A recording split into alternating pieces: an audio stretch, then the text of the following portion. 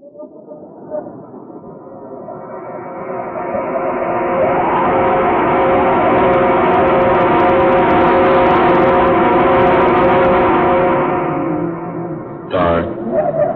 fantasy.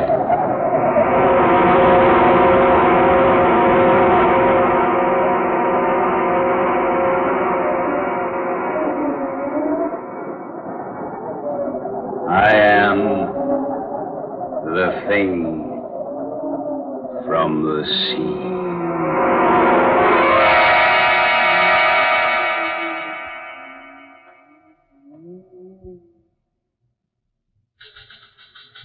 Sorry, Mr. Hedges. This is all we can dig up on that story about the missing Hollywood people. Well, we can't wait any longer. We got to go to press. Let's see what you got. Story from the film Capital. More than a week ago, November 20th to be exact, Philip Hayward, young cinema star of Yesterday's Bread, and the popular actress Judith Johnson set sail for New Zealand aboard Hayward's private yacht. As chaperone, Miss Johnson's movie director father accompanied the pair, and it's reported that Johnson Sr. is taking advantage of the sea voyage to complete his original cinema yarn, a story of the strange creatures who live beneath the surface of the sea.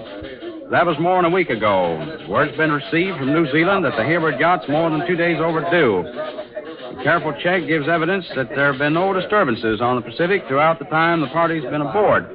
Special searching parties failed to discover the whereabouts of the boat. The question in Hollywood tonight, the question everywhere, is what's happened to the trio aboard the Dolphin? Where are they? Have they become victims of the fantastic creatures created in the imagination of the author-director aboard the yacht? That is this week's Unsolved Mystery. Will it ever be? Oh, that's all right. Boy. Right. Get this down to makeup. Let's get rolling. Right away.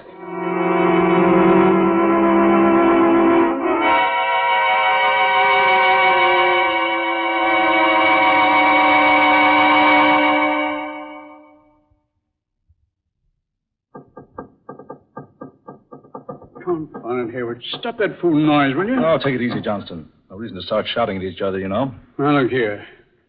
We've been becalmed for 2 days and a night now. We haven't moved a knot one way or the other. Well, I assure you there's nothing wrong with the motors. I've been over them myself.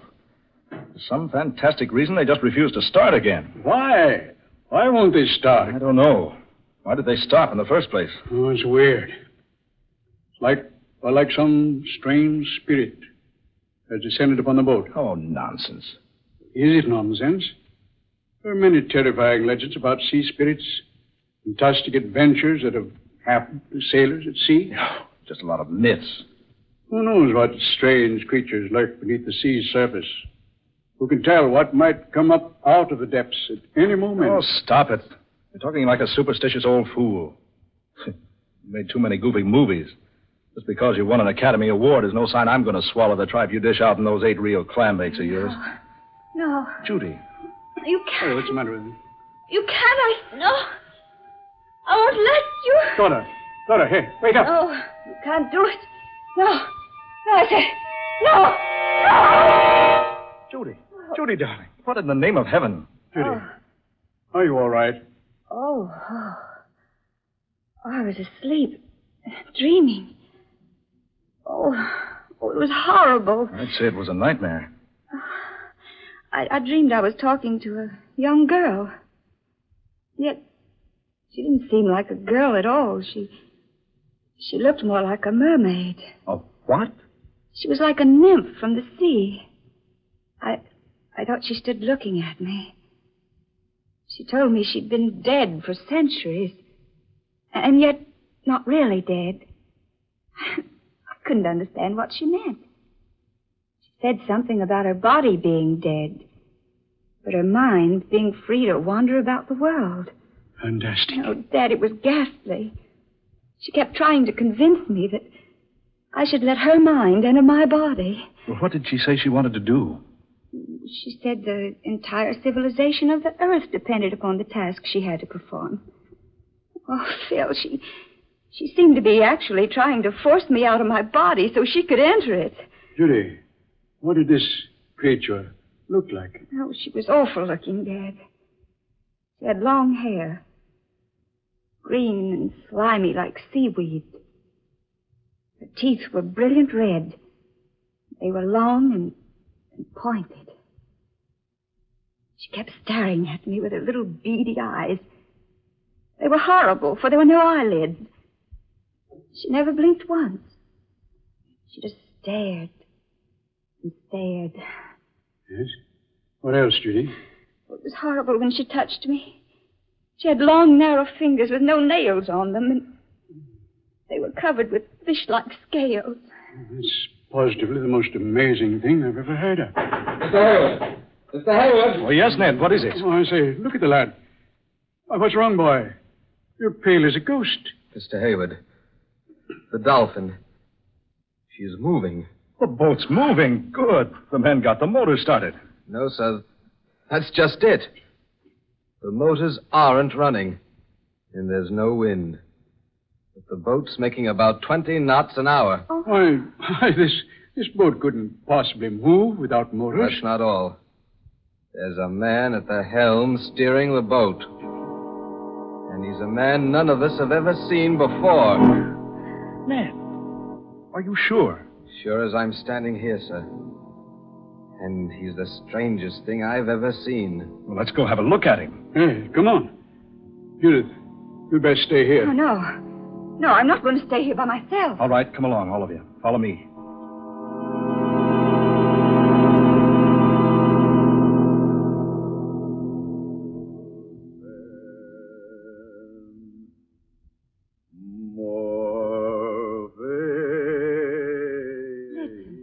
It's him. Standing up there at the helm. Singing. Some sort of an ancient sea chanty. Easy now. Maybe trouble.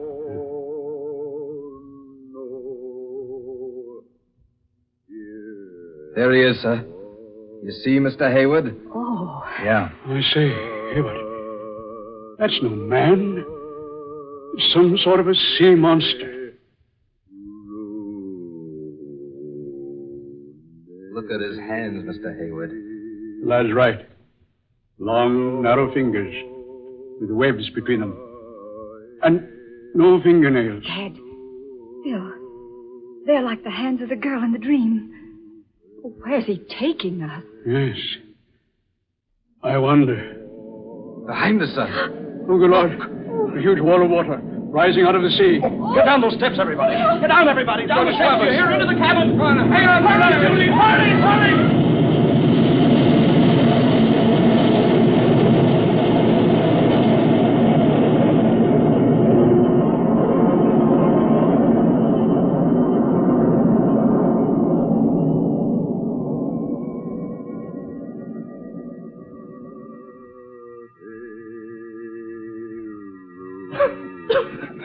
I say, everybody all right? Yeah. Yes, I am. Did Judy get down in the cabin? Yes, she made it. Just managed to close the door before the wave hit. Are you all right? Yes, okay. You, Judy? Oh, what in the world caused that? Yeah, what? No wind.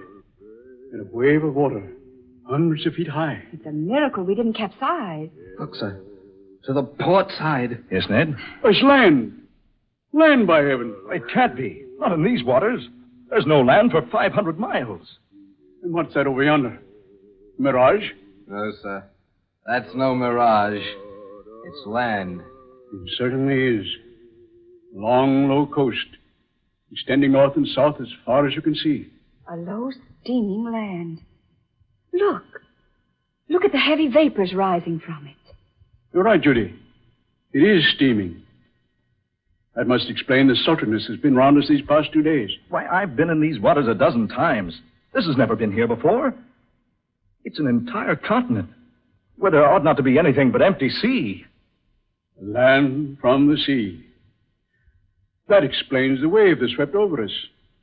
A wave that high could only have been caused by an undersea disturbance. Oh, nonsense, Johnston. You're trying to say an underwater convulsion forced this vast expanse of land up to the surface. Precisely. A land called Iban. Now, I'll have to have a better explanation than that. Things like entire continents rising up out of the ocean just don't happen. Well, then, if Dad's not correct, what is the explanation? There is no other. A land called Iban did exist at one time, nearly 10,000 years ago. Ruled by a man named Bool and a woman named Lana. They both possessed wonderful powers and knowledge. Bull, the Emperor, destroyed the continent of Eban. How? By releasing vast, unknown forces beneath the continent. Forces that only he and Lana knew how to control. But why did he destroy it? I don't seem to recall. I read the legend once, doing research for one of my pictures. It seems that for some reason or other, Bull and the girl were to release their spirits from their bodies. And those spirits were to have the power someday of recalling the sunken land from the sea. Then if such a story is true, that must be the land of Eban we're approaching. Not at all impossible.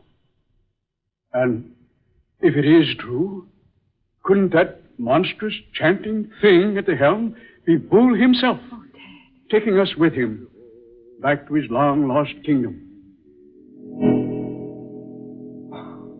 You don't actually believe that, do you, Johnston? Why not? Well, I certainly don't. Well, Phil, what else can we believe? That wave couldn't have swept us off our course enough to put us in sight of this land. Besides, look at it. Steaming. And that sultry, foul odor. Land covered with seaweed. There's no one at the helm, sir. That monster's disappeared. Oh, but look. There's someone lying on the deck beneath the wheel. It's a man. Yes. Yeah, maybe that thing's met with a bit of hard luck. Now, careful, Hayward. Right. He's breathing. Only slightly. I say, who is he? Not a member of the crew. How'd he get on board?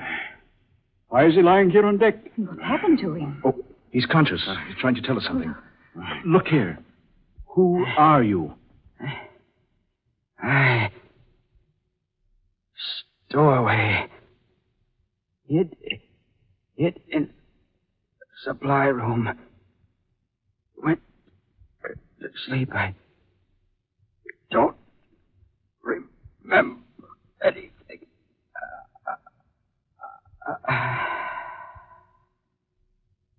Stowaway, he says. Hid in the supply room and went to sleep. Wait a minute.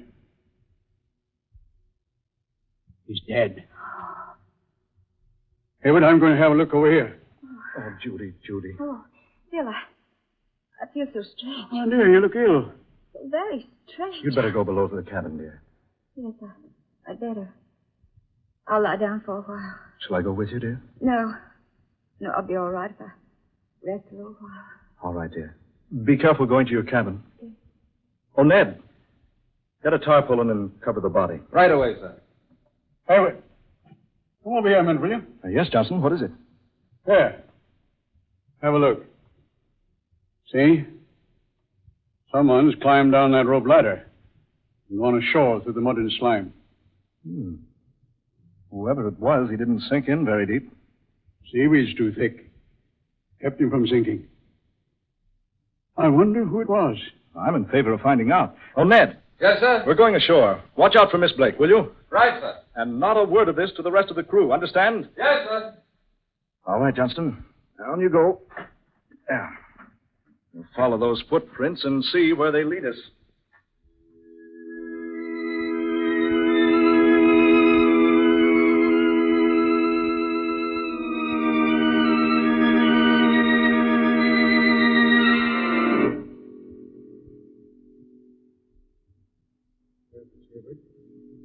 This is the most evil-smelling place I was ever in.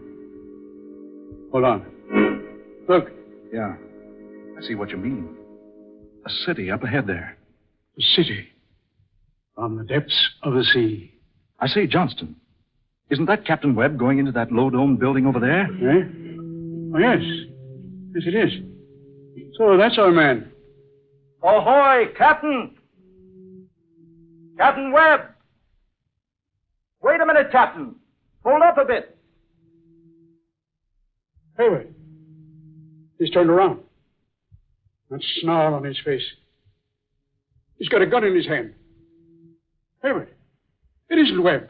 It's that thing. What in the name of heaven is... Stand back, the two of you. Stand back. What? You're not Captain Webb. I am Bull, Emperor of Eban, and I've returned to claim again my ancient kingdom. If you come one step nearer, I shall be compelled to slay you. You dare not, Boole. Lana! Judy! You seem surprised, Boole. Did you think I would forget? Lana. Judy, darling, what does this mean? Why do you speak so strangely? And why does this thing call you Lana? I am Lana, Philip Hayward. I have borrowed for a while the body of your beloved Judy. What? My mind, my spirit has entered her body. You see me as Judith Johnston, but now I am Lana, Empress of the Kingdom of Eban. I have returned to rule Eban. And I have returned to prevent. You cannot prevent it, Lana. Look here. This quarrel is none of my affair. I demand that you release whatever power you have over my fiancée. I have borrowed her body only for a little while, Philip Hayward. Just as Boole has borrowed the body of the captain of your craft. Yeah. The body I first borrowed was a weak one, a sick stowaway. The captain's is a sturdy body. Now it is mine. But you must return it to him, Boole. It is the law. You must return his body unharmed, just as I must return the body of Judith Johnston. It shall be so. I am about to enter the temple now to regain my Ebanite body. You cannot open the burial chamber unless I accompany you. I realize that full well. I enter the temple now. I shall await you, Lana, beside the sepulchre. Look here, Lana. Oh, whoever you are, this is some horrible nightmare. Philip Hayward, we must act quickly. I will try to explain. When Boole destroyed Eban 10,000 years ago, we sealed our Ebanite bodies in a vacuum chamber inside this temple. And our spirits left our bodies to roam the universe until Eban should be restored. Now Boole intends to re-enter his body and build a new Eban. Once he does reclaim his ancient body, all is lost. For no one save me can destroy him. And if I slay him, I too must die. But what can you do? I have a plan. Come with me into the temple where Boole awaits.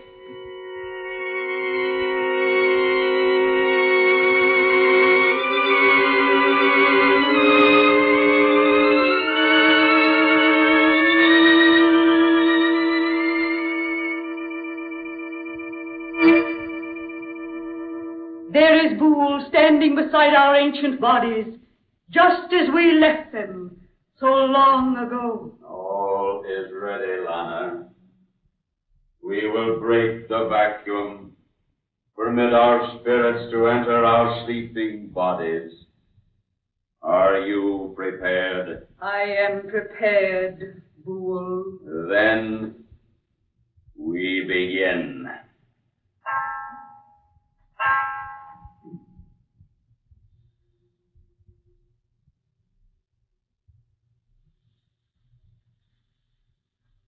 Howard, look. Those bodies in the glass vacuum. They're beginning to move. Yes. Slowly. Slowly. Look at them.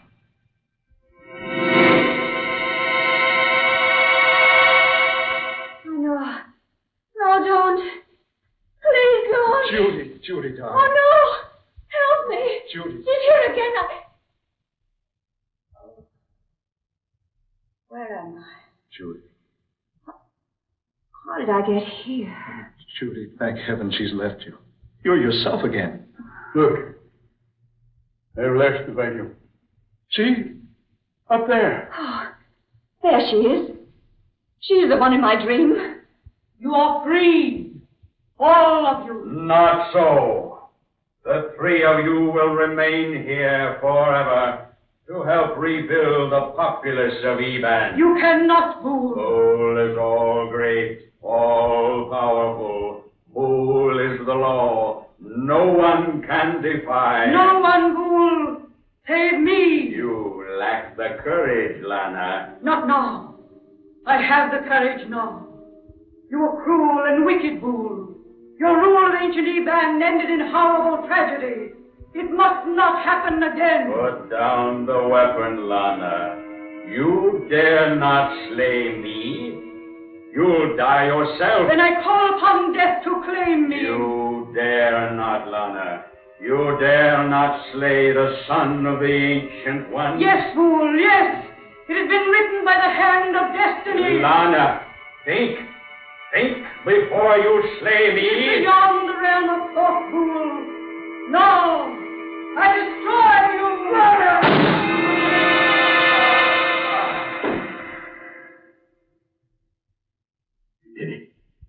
She did it. That is the end. All is finished now. No, you must go. Can you come with us, Lana? No, for soon I perish also. You must hurry now. Leave Eban quickly. Go while yet you have time. Hasten before it is too late.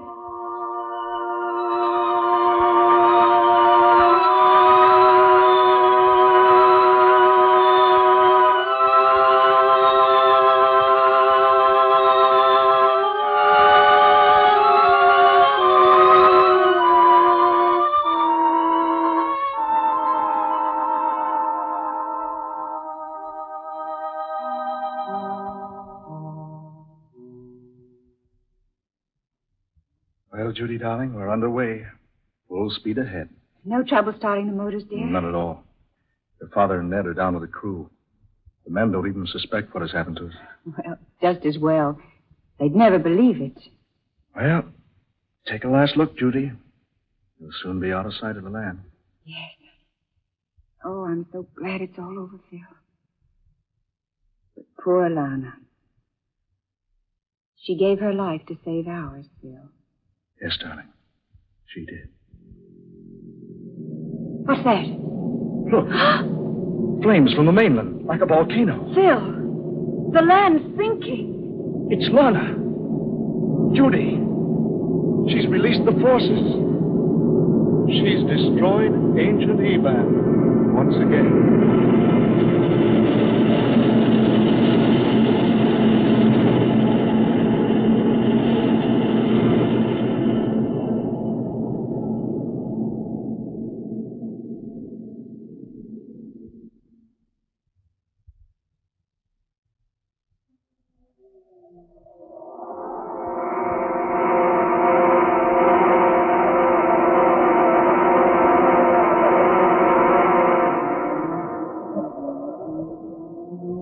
Dark fantasy.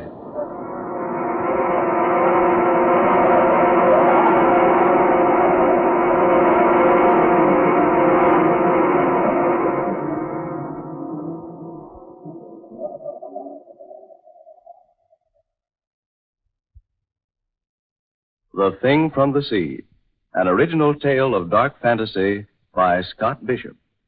Eleanor Naylor Corrin was Judith Johnston. Ben Morris played Philip Hayward. Fred Wayne was heard as Johnston. Eugene Francis played Ned. Georgiana Cook was Lana. And Darrell McAllister was Boole, the Thing from the Sea. Next Friday night at the same time, the National Broadcasting Company will bring you another weird adventure thriller, The Demon Tree, another tale of dark fantasy, created by Scott Bishop and based upon the ancient legend of the strangling oak of Nano Woods in England. So listen for The Demon Tree next Friday night. Dark fantasy originates in the studios of station WKY, Oklahoma City. Keith Fainton speaking. This is the National Broadcasting Company.